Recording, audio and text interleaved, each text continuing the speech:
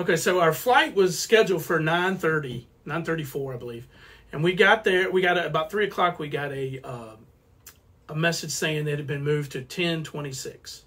So we had arranged to go there. We made plans not to go there. So we got there at about 10 after 9. And we were walking by the counter, and I just by chance looked over, and there was 5 or 6 people at the counter. And I thought, that's kind of weird at that time of night. So what counter? The Allegiant counter. So I stopped just to make sure everything was okay, because I didn't want to get up into the airport and then be 12 or 1 o'clock. I'd rather sit down there and do what I needed to do. So finally I got to the counter, talked to the gentleman. He said, yeah, everything's good. The flight should be in, which is the incoming flight that they were going to deplane. We get on the plane. He said, should be in about 9:20. So I was like, okay. So we walk over. There's a bathroom underneath the escalators. I said, hang on, guys. I'm going to go to the bathroom. I was with 3 other people.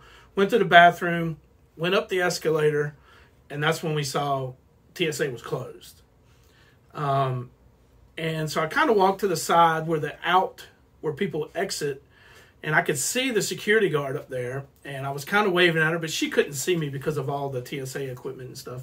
So finally I said, well, forget this. I just went right on through the exit.